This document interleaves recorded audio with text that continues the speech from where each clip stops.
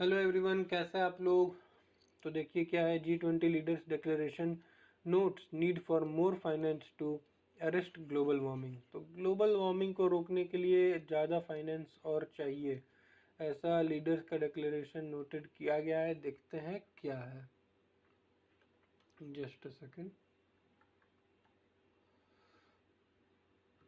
The G20 leaders declaration for the first time formally recognized the quantum jump in finance necessary for the world to transition to a renewable energy economy। तो ये जो transition हो रहा है उसके लिए, मतलब रिन्यूएबल एनर्जी में जो ट्रांजिशन हो रहा है उसके लिए फाइनेंस अच्छा खासा यहाँ पे एलोकेट हुआ है।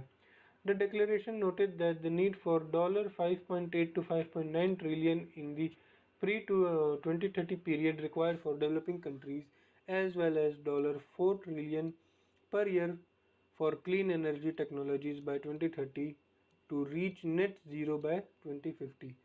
तो मतलब ये साफ बोल दिया गया है, डॉलर चार दो, अरे 4 ट्रिलियन दो क्लीन एनर्जी के लिए हर साल 2030 तक। किस लिए? गोल आपका नेट ज़ीरो एमिशन बाय 2050 हो, इसके लिए। तो G20 promised to reach net zero or when there was no net carbon emission into an atmosphere did not imply all nations had to equally contribute to the cost of doing so and would have to account for principle of common but differentiated responsibility। A long-standing dispute among developed and developing countries to prevent the globe from warming beyond runway tipping point is on transferring money and technology to developing countries। तो मतलब जो developed countries है वो developing countries को पैसा भी दो, take भी दो। क्यों? क्योंकि हम लोग उस डायरेक्शन में आगे जल्दी बढ़ पाए और अपना गोल अचीव कर पाए। Though it was agreed in 2010 that $100 billion a year was to be allocated by 2020 and transferred annually until 2025, little has actually materialized. Saturday declaration reiterates this commitment and notes the developed countries are likely to meet this goal for the first time in 2023. Prime Minister Narendra Modi in 2021, while communicating that India would achieve net zero by 2070, also underlined that trillions of dollars was needed to achieve this। तो वही बात हो रही है, $4 trillion every year दो और 2050 तक net zero emission पाओ।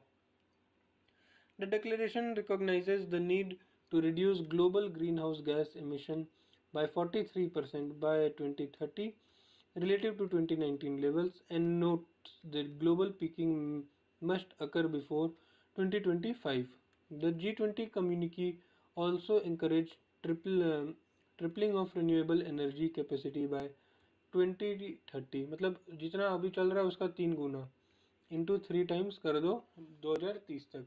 And voluntary doubling the rate of energy efficiency improvement bye 2030, और इसको डबल कर दो आप एनर्जी एफिशिएंसी इम्प्रूवमेंट को। The tripling of renewable energy and access to low cost finance to tune $4 trillion annually on facilitating and not committing to it। While the progress is good, a time commitment on both the renewable energy target and allocation to finance energy and developing countries would have strengthened the commitments from nation on the climate crisis, said Vibhuti Garg। तो ये बात हुई है, the net zero target need much higher investment and if that is not enhanced, it will be difficult for developing countries to achieve their climate goal। तो देखिए इसमें हमारे लिए क्या इम्पोर्टेंट हो जाता है। सबसे पहले तो हमारे लिए आपका ग्लोबल वार्मिंग हमारे लिए इम्पोर्टेंट। सबसे पहला चीज़ ग्लोबल वार्मिंग हमारे लिए इम्पोर्टेंट हो जाता है। दूसरा ग्रीन हाउस गैस, कौन कौन सी गैसेस ग्रीन हाउस गैस है, क्योंकि कई एग्ज़ाम में क्वेश्चन आते हैं कि ऑप्शन में दिया जाता है और पूछा जाता है क्या ये ग्रीन हाउस गैस है। Third O3, ozone. ओजोन से क्या लेना देना है इसका, आप प्लीज़ इसके ऊपर रिसर्च करिए। और अगर आपको global warming, GHG, green house gases, ozone के ऊपर सेपरेट आर्टिकल चाहिए तो प्लीज़ मुझे इसके लिए कमेंट बॉक्स में बताएं। एंड इसमें हमारे लिए और सच कोई इम्पोर्टेंट चीज़ नहीं है, जो था मैंने आपको समझा दिया कि कैसे कैसे ट्रिलियंस में अब बात होने लगी है। मोदी जी ने बोला है पैसा ज़रूरी है। डेवलप्ड जो कंट्रीज़ है आपकी, वो डेवलपिंग कंट्रीज़ को आपको क्या देना है, आप देखिए, पैसा देंगे, टेक देंगे। किस लिए? ताकि हम लोग अपना एमिशन कंट्रोल कर पाए। कौन सा एमिशन? Carbon emission. तो कार्बन का फॉर्मूला होता है सी। कार्बन एमिशन हम लोग अपना कंट्रोल कर पाए। इंडिया ने क्या बोला है, कब तक नेट ज़ीरो करेगा? नेट ज़ीरो इंडिया बोला है, इंडिया करेगा 2070 तक।